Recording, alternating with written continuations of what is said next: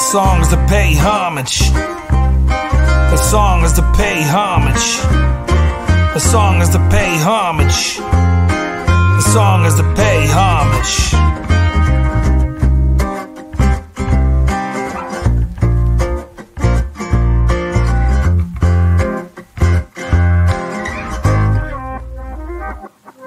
It was summer in the 80s, I was a hot dog eating kid. Still had babysitters, I was living off the grid. So it must have been 9, and Halifax was my crib.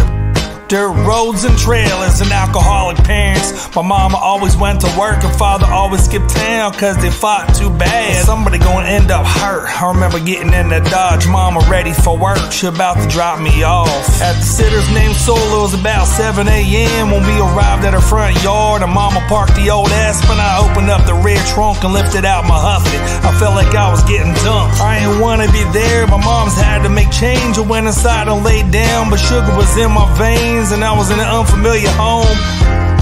But when 9:30 came, Sula woke me up with toast with peanut butter spread and jelly on the bread. She patted me on the head and said, "Alright, get up." We had a breakfast together. Then she reminded me of my gram. She wasn't too bad. I told her about my Huffy and that I wanted to paint it. She gave me a smile and took me along out back and handed me a couple cans of some pine green spray paint.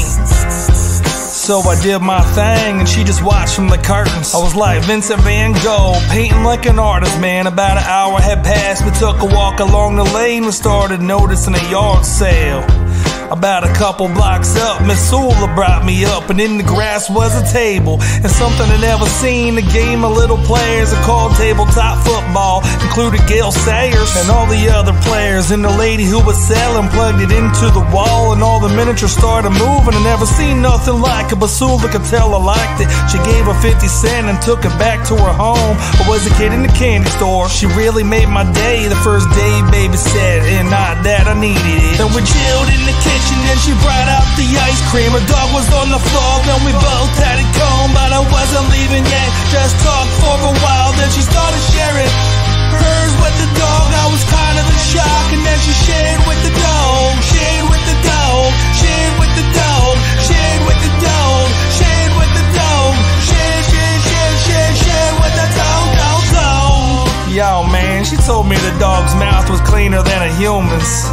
I'm not sure about all that, letting a dog eat off the cone at the same time you're eating off the cone.